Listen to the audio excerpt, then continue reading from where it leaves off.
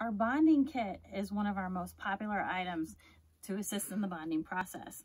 The bonding kit has quite a few things in it. The first thing is a sleeping bag.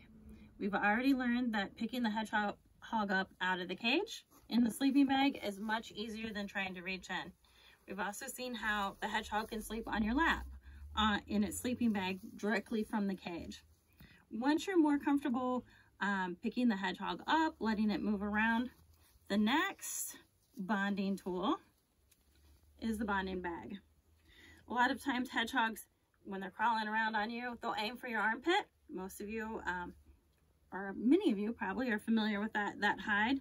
So instead of the hedgehog hanging out in your armpit, which kind of reduces you, you can allow the hedgehog to sleep in the bonding kit while you go about your business. Even though you're not doing any work, actually touching it, handling it, or anything like that, you're still bonding.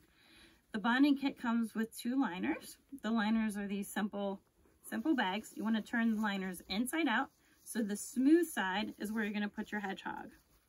The reason for the liners is that sometimes the hedgehogs like to potty where they're sleeping, so you can simply exchange the liner instead of having a dirty bag. But as your hedgehog is in the bag, sleeping and resting and getting to know you, it's still hearing your heartbeat, it's getting to know your voice, getting to know your smell, and it's really a super important part of the bonding process. So just doing nothing with your hedgehog in the bag will increase your hedgehog's confidence in you that it's safe and secure. You can also put maybe a small toy, one of the fluffy pom-poms that has your scent on it, down in the bag, so it can curl up in the bag with your scent. Another item in the bonding kit is the tunnel. I like to call it the portable hoodie pocket because hedgehogs love hoodie pockets, but they are also prone to go potty in the pocket.